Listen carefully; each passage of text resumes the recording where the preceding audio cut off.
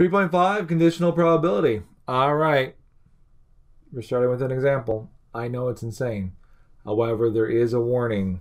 Bum, bum, bum. Now, in the future, this will be taken care of, and I'm pretty sure I'll completely forget to edit this out of the video. But for right now, in the book, there aren't any formal conditional probability problems. They are available on my award-winning website, mathrecordingmike.com. You'll go to classes, and then math 1240, and then if you scroll down, you'll see section 3.5 addendum. I think that's the word I used. I don't know. It'll say section 3.5. So please print that out as well. Oh, it does. I already typed it out. I should probably read my slides. Addendum, please print that out. Read that along with the section as you are currently reading, and I know as I stare into your soul.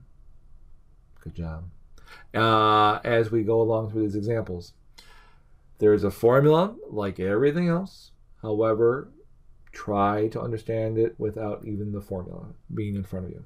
So we start off with Intro to Conditional Probability.